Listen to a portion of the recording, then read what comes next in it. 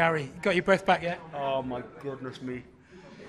It just means so much, especially for this kid, because obviously when you know, a few years ago he won prize fighter, he collapsed, you know, in the lead up to making weight to fight for the light welterweight title against Willie Limond.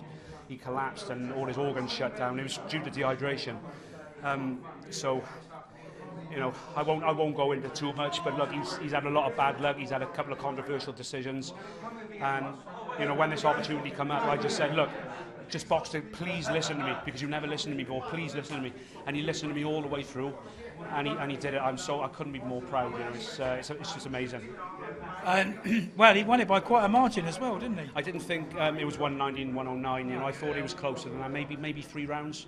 I just felt that he boxed perfect all night. He was making Johnny miss. He was countering him, and you know, he was amazing.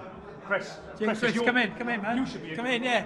Chris, wow, congratulations, man. Nah, like I said, you know, I've had a excuse my French. No, carry on. That's fine. I've had a for a couple of years.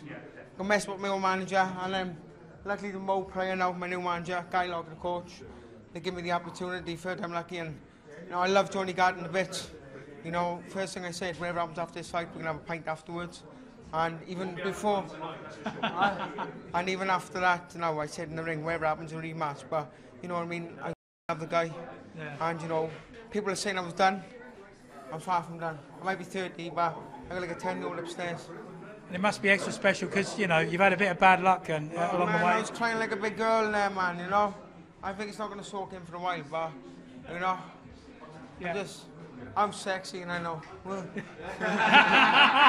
And what next? What can we? You know, you said a rematch, but have you got your eyes on the prize now? We've got a mandatory now, so you know, I'm going to go have like a week off, go and give my missus some few minutes of pleasure, and then you know, just get back in the gym and come back stronger than ever. And where's the belt? Huh? With the belt? Where's it? Where? Belt. Belt. There it is. Hey. That looks good, man. Sexy, you know. How does that feel? Feels alright, yeah. I haven't sunk in yet, you know. I don't be big-headed enough, you know. Respect for Johnny. Of course. And he'll always be a good friend of mine as well. And his coach Al and Bradley as well. I told Bradley to stay away. Don't fancy boxing him. And what an arena to do it in. A sexy arena, isn't it? I went in there and I was like, oh man, what's this place? I'm from a little village in Raval, Russellvera, down in the Swansea Valleys. Yeah. I need to slow down. Get subtitles. And just finally, where's that belt going to be tonight? Under the bed with the lab where my WBC is. The wife don't let me take her anywhere. Under the bed there, she's over there, she is. Come in, just a quick word. How proud are you?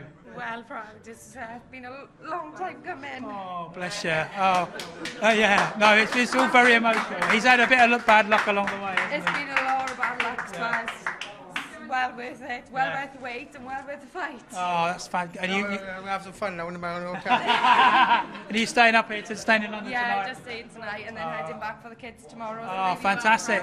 One, they're going to be proud of their daddy. I don't know, well, they're going to punch me again. Listen, I'll let you enjoy your moment together. Thank you very much. Thanks for speaking to us. Cheers.